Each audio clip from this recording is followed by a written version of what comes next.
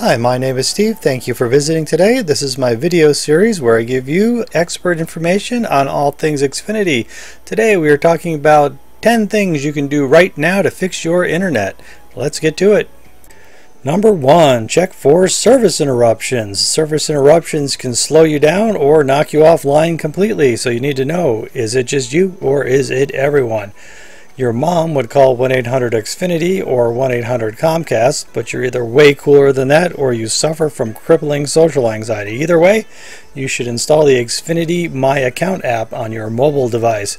You can use it right now to check for service interruptions, and you'll have it on your phone in the future should you need it.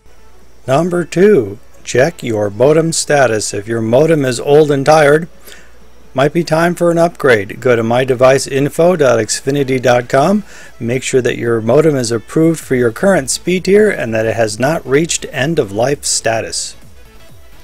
Number 3, check your signal levels. If you don't know how to do this, you can visit the Comcast Xfinity forums, you can visit the official support sub on Reddit, or you can watch a video. I will leave links in the description.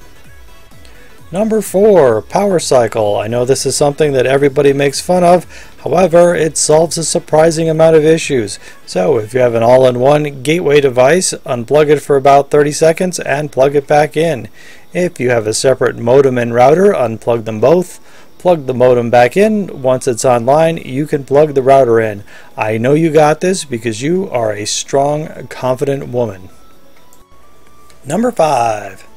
Check your connectors. Inspect your connectors to make sure that they are broadband compliant. No crimp-on connectors or screw-on connectors. Also on the inside, your connectors should look shiny and new. If you need to replace them, you can watch my video on how to do so. I will leave a link in the description. Number 6. Consider replacing your Ethernet cables. Ethernet cables can degrade over time. Currently they're really inexpensive. You might want to consider upgrading to some Cat 6 or Cat 6e. Number 7. Check your security settings. Sometimes security software can be overbearing. This can slow down your internet connection or even some cases cut it off altogether.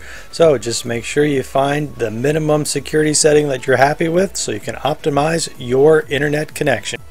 Number 8. Reposition your router. A lot of people think routers are ugly and they hide them under the desk, in the closet. I've even seen them in potted plants. Don't do this. Your router is a radio transmitter and a receiver, and it wants to be free. Be the hero that your router needs you to be. Number 9. Change your Wi-Fi channel. Changing your Wi-Fi channel to a less crowded channel can dramatically improve your Wi-Fi experience. Just log on to your router and in a few clicks you will be well on your way to Wi-Fi happiness. Number 10. Choose the right network. Your router provides 2 separate networks, one for performance and one for range. Choosing the right network for the right job can dramatically improve your Wi-Fi experience. And there you have it. If any of these things have cured your internet issues, you can call your mom and tell her, I have not been wasting my time on YouTube.